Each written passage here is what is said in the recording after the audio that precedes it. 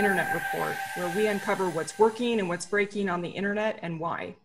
This was a pretty quiet week this past week. Not a lot was going on. We had a few issues. One of the things that we noticed was some user complaints around Reddit.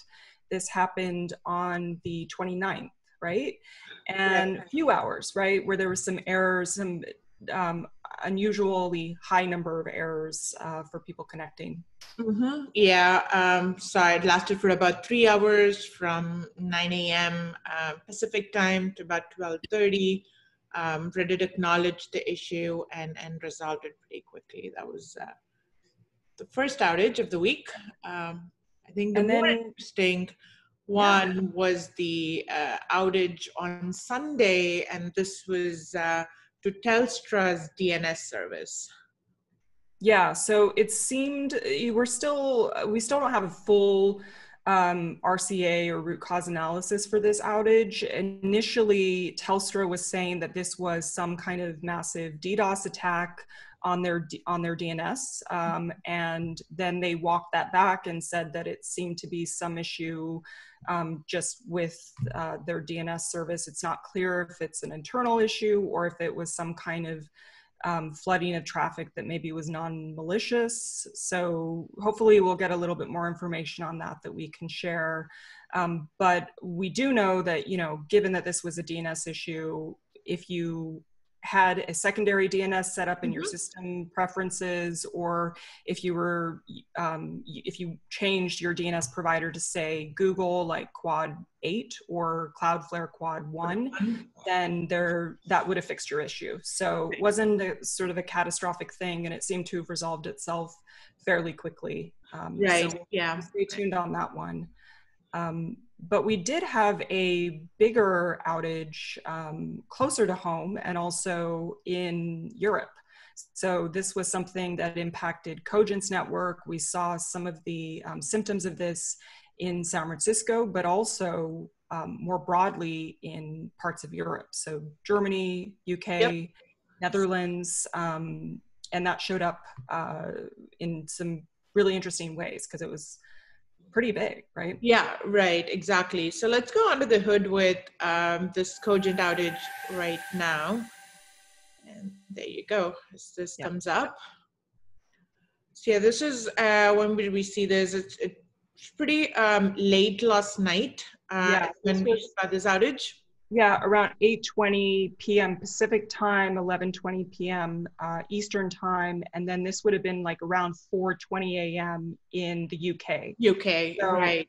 Kind of has all the hallmarks of and especially given how many interfaces and how distributed this was in their network, probably they made some kind of control plane change, and then that impacted the availability. So it could have been a maintenance window too. Right, and this is interesting, right, Angelique, especially with your research report coming out tomorrow. There's a lot that you talk about in terms of how to characterize the impact of an outage by understanding when it's happening, and some of the things that we've been seeing over the last few months post-COVID.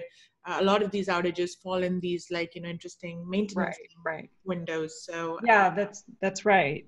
So we talk a little bit about the different characteristics of an outage and how those can point to what the underlying cause of the outage is. And that seemed to be something that we noticed over the last few months, was that there seemed to be many more outages that were related to providers making changes to their network, which makes a lot of sense given all of the accommodations they would have had to make for different types of traffic, where users were sitting, whether that be the consumer network, for example. So lots of really interesting stuff to take away from that report, and that will be available tomorrow to download. Yeah. Definitely. I think the other outage that we wanted to, talk about, and this didn't happen this week, because this was a couple of weeks ago when we saw Cloudflare's DNS service that was impacted. And, Cloudflare came out, in classic style. They were really transparent in terms of what happened. Turned out it was an internal BGP misconfiguration on their router, which impacted their DNS backbone. So it took down their, DNS v4, v6 servers as well, and also impacted some of their edge services. So I think we do a deep dive on what we saw in our episode a couple of weeks ago, but we wanted to come back and revisit one of the questions that we had during that episode is to, right? Like, yeah, we had kind of posed this question, just kind of in an open-ended way, because we noticed that there was a route change, right around the time that the issue was being resolved, which seemed kind of odd to us. We thought, like, in the midst of dealing with this major outage, why would there suddenly be an announcement change where they would suddenly start announcing through Cogent versus directly through this other provider? Right. And the interesting thing was, it was kind of at the tail end, as the outage was recovering, we saw this, BGP route change. And just to clarify, for if you're just tuning into this episode and this view is something that you're not familiar with, this is an external BGP, route advertisement, and the Cloudflare issue at that particular time 2 weeks ago was an internal BGP issue. Right. So we were sort of wondering about this, and then after kind of discussing it a little bit more, we thought, actually, this could very well be that this particular provider, AISG, made the actual change. And this is not uncommon, whether you're an enterprise or you're a provider, where if you're one of your peers that you're connected to, you find that traffic going to a particular service, it could be Cloudflare, it could be, for example, a cloud provider like AWS or Azure. If you're not able to like route traffic that way, or the traffic that you're sending that way is getting dropped, or there's some major systemic issue, you might then change how you're routing traffic so that you can effectively go around the issue. So it's likely, especially given that this was across a variety of Cloudflare DNS services, not just Quad 1, but also traffic that was going through to their, not just the resolver, but the hosting service, as well as the root servers, that all got changed as well. Right. And, given how we saw this manifest, right, we saw a severe packet loss before entering Cloudflare's network. So it feels probable that this provider AISG thought there might be a better way to reach Cloudflare.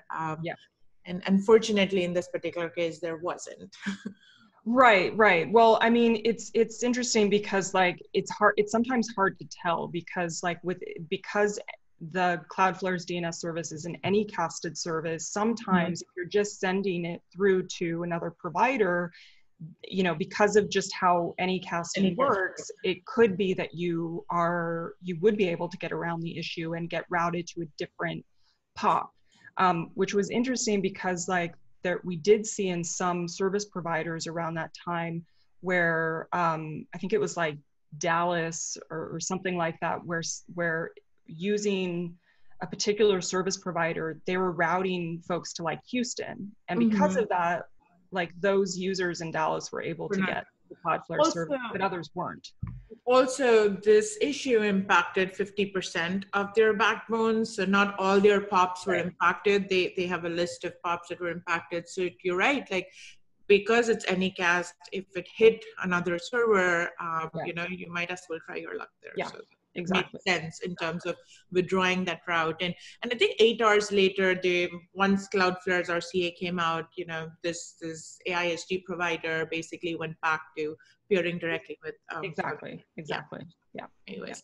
All right. I think that's all we have for today's show. It's a short and sweet episode. So we'll be back in full force next week. And I think we have we have at least one great speaker lined up for next week. So we're excited about that. And don't forget to download the Internet Report, which is going to be released tomorrow, and subscribe. Don't forget to subscribe, especially if you want that t-shirt, Internet Report at 1000eyes.com. All right, well, we'll see you guys next week.